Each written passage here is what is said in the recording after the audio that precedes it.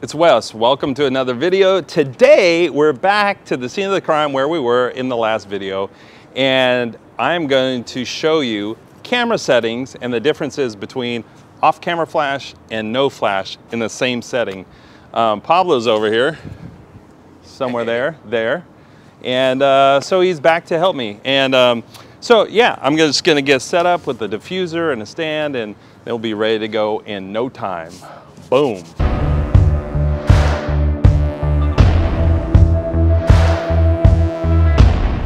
All right, everybody, here we are back at the scene of the crime. Pablo is here. So we had a question about what's the difference between the on-camera flash and no flash. So I thought I'd go through those settings and demonstrate that. So right now I'm just gonna turn this a little bit so you can see the umbrella. The umbrella's a little bit low, but I'm gonna raise that up as we go. And so the first shot is Pablo, this is 85 millimeter, and I'm shooting at 8,000th of a second f3.2 ISO 400. So this is just to get a baseline. It's pretty dark. So I have the shutter speed very high. Let's cut that to about 1,000. Pablo with the flash on, and that's a little too bright for what I want. So I'm going to increase the f-stop to cut out some of that light, and then I'm going to reposition the umbrella after we get this dialed in. And that's kind of nice and moody. All right, so we see Pablo, we see the light is hitting his face, we see the background, but the background's dark. And so now I'm just gonna reposition the light so that it gets right on his face, but that we also get a brighter image. I'm just gonna slow the shutter speed down to 1/500. And Pablo, give me a smile. There it is. All right, so that one we can see is nice, brightly exposed. A pretty good headshot. So here's the thing. If you turn off the flash, which I'm gonna do just by turning off the trigger, this is the same shot. And you can see it's completely underexposed. In the foreground, you're getting the sky. And so we have to completely readjust the settings to have it properly exposed. So just for the sake of ease, I'm just gonna hit aperture priority and let the camera do the work.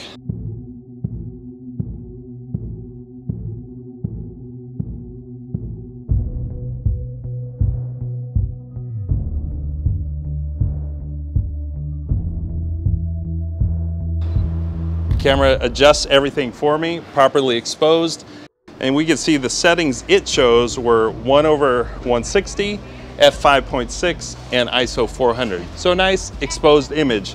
The difference between that is we have a nice blend of bright background and Pablo properly exposed in the foreground, compared to this where you actually see the subject popping off the background because the light is there's more emphasis on the light in the subject, than the light in the background. Okay, I'm gonna do this a couple more times and we're gonna see how we fare. So let's just move it around and we're gonna get some backlighting. So we're gonna film this way towards the sun. Pablo, you wanna follow me over here?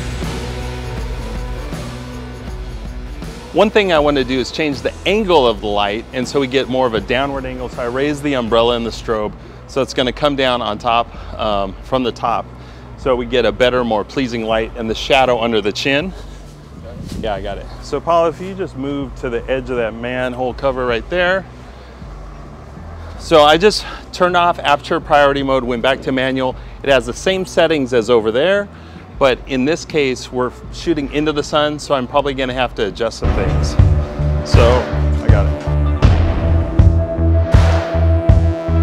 So it's pretty nice. It's pretty exposed well. I think the background light is still overpowering a little bit. So what I'm gonna do is I'm gonna turn up I got it.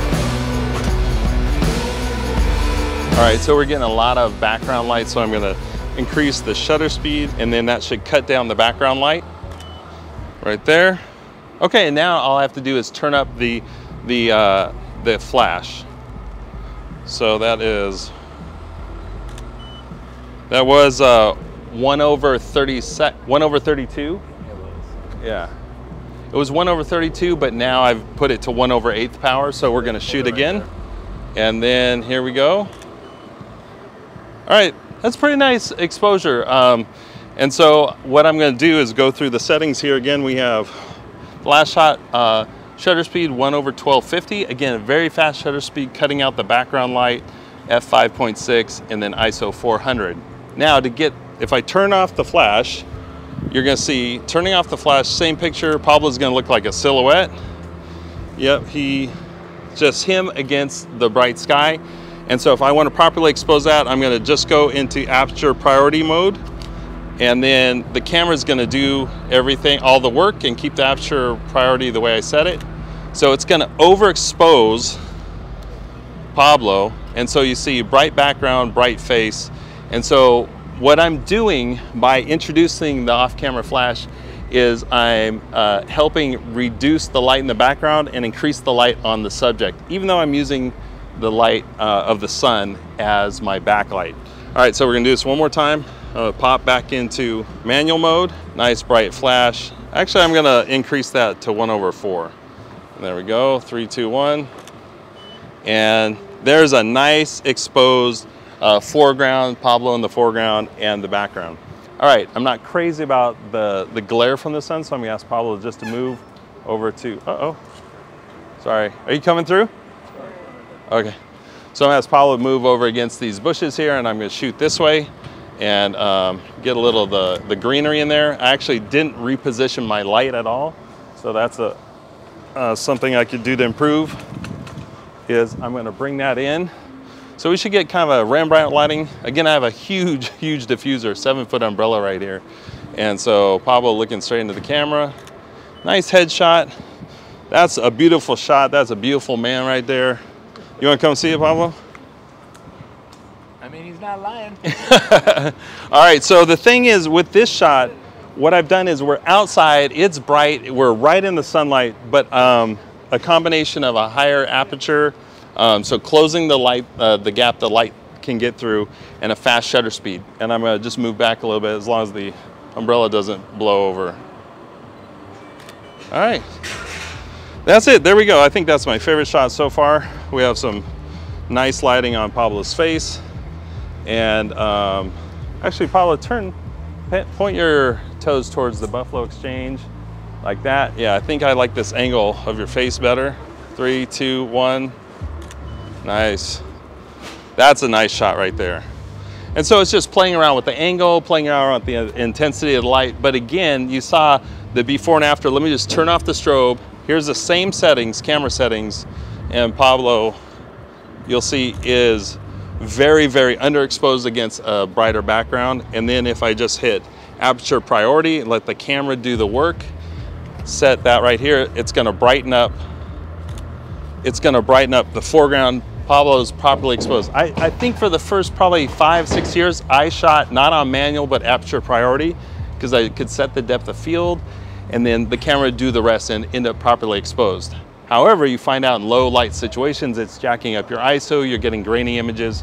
So that's why you would introduce off-camera flash, and that's also why you would do things like shoot in manual, and then you can control all those variables. All right, so we're gonna do one last thing. I'm gonna turn on my light. I'm gonna increase the aperture so it's a tiny opening for the light. So I'm gonna go to like f11, and then with the strobe, we're gonna block out all the background, and we're just gonna get the light hitting on the face. And I might have to do this a few times. I have to increase the shutter speed quite a bit to cut out the ambient light.